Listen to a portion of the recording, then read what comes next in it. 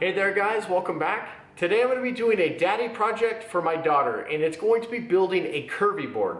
If you don't know what a curvy board is, don't worry, I didn't until a few days ago when my wife showed me, but apparently it's a curved piece of wood that a small child can kind of balance on and play on and just kind of mess with to help develop motor skills and functions and things of that sort. So anyway, what I'm going to try to do is use some really cheap grade plywood that I got from Home Depot. This is 1/8 inch thick and it's been cut down for me, but it was 4 foot by 8 foot, and laminate all the pieces of plywood together around a form to make a board, hopefully that's going to stay in a curved shape. So anyway, give me a few minutes, I'll see what I can get turned out, and hopefully my daughter's going to like it. The first step in this project is going to be building a curved form in which to mold my pieces around.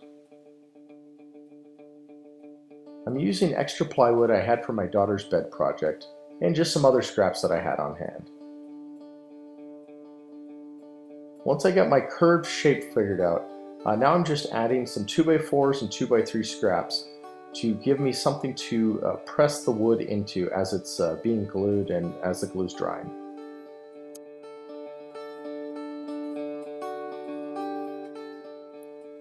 Now that the mold is finished, now I'm just cutting the remaining plywood down into the final strips that I'm wanting. These are about 11 or so inches wide and about 32 to 33 inches long.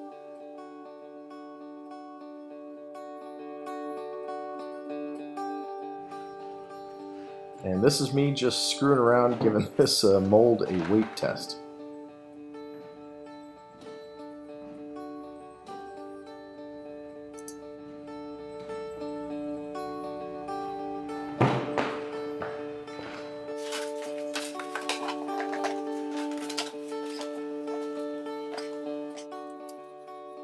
To laminate the boards together, I'm using a large glue container and a plastic putty knife as a squeegee.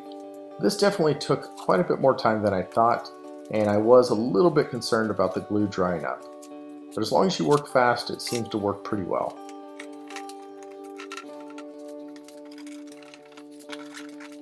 To hold the pieces together, I'm using standard bar clamps and then ratchet straps in the middle to help smooth everything out. You'll notice a lot of glue is going to leak out once I start clamping these ratchet straps down. For the sides, I'm just using regular spring clamps just to make sure I don't have any open gaps.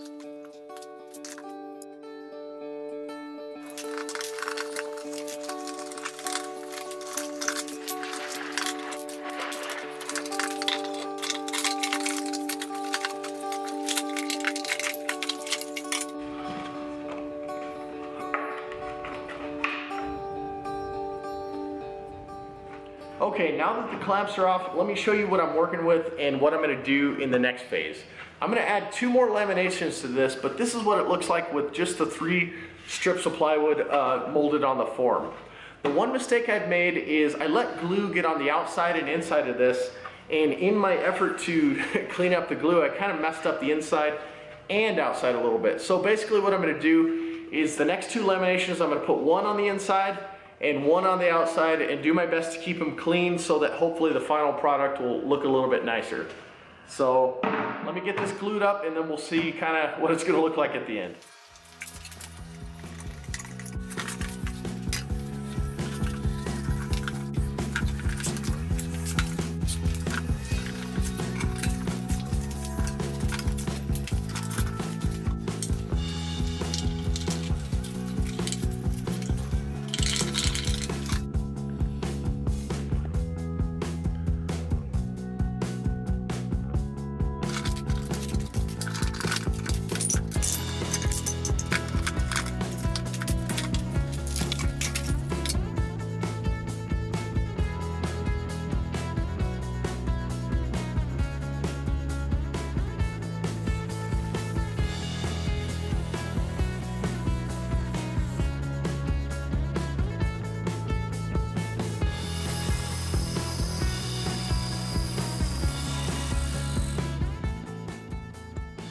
Once the sides were cut and the corners were trimmed, it was now time to just sand everything nice and smooth, with quite a bit of emphasis put on all of the corners and edges.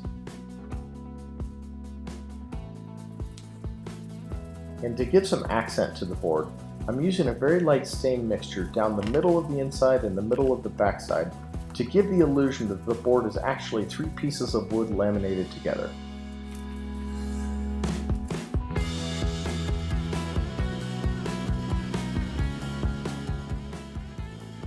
And the final coat's going to be a little bit of Darbin Orvar's raw linseed oil and beeswax polish.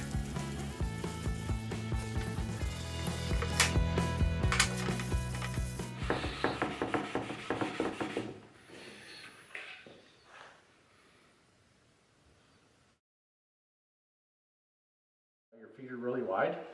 Okay, now do it, Mommy. Okay, do it back and forth. That's fine. See if you can teeter-totter back and forth. Whoa.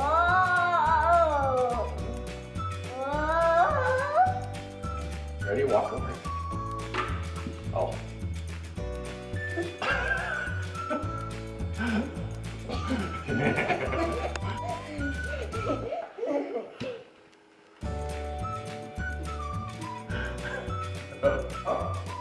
Daddy, I'm ready to go. Okay, you ready? 1, 2. Yes.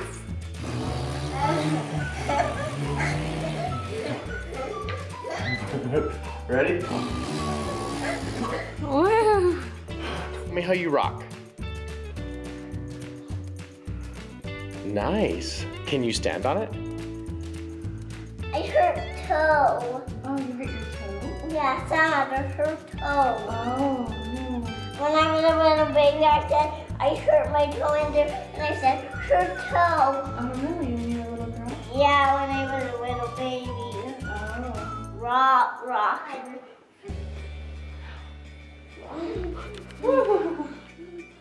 That's more fun. Just so you can see that. Oh, thank you.